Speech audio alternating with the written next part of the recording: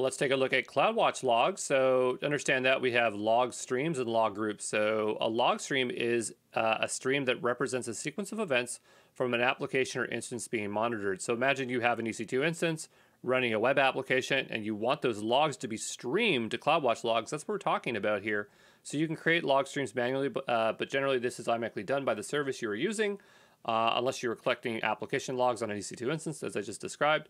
Here is a log group of a Lambda function. You can see the log streams are named after the running instance. Lambda's frequency run on new instances, so the stream contains timestamps. So what I'm trying to say here is that there's a variety of different services, Lambda, RDS, what have you, and they already send their logs to Cloudwatch Logs, and they're going to vary, okay? So here's a log group of an application log running on EC2. You can see here the log streams are named after the running instance ID.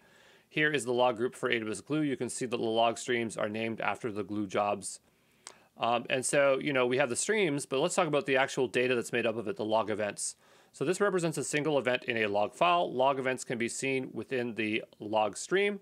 And so here's an example of, you would open this up in Cloudwatch Logs and you can actually see what was being reported back by your server. You can filter these events to filter out logs based on simple or pattern matching syntax. So here I'm just typing in saying, give me all those debug stuff. And this isn't very robust, but AWS does have a better way of analyzing your logs, which is Log Insights, which we'll look at here in a moment.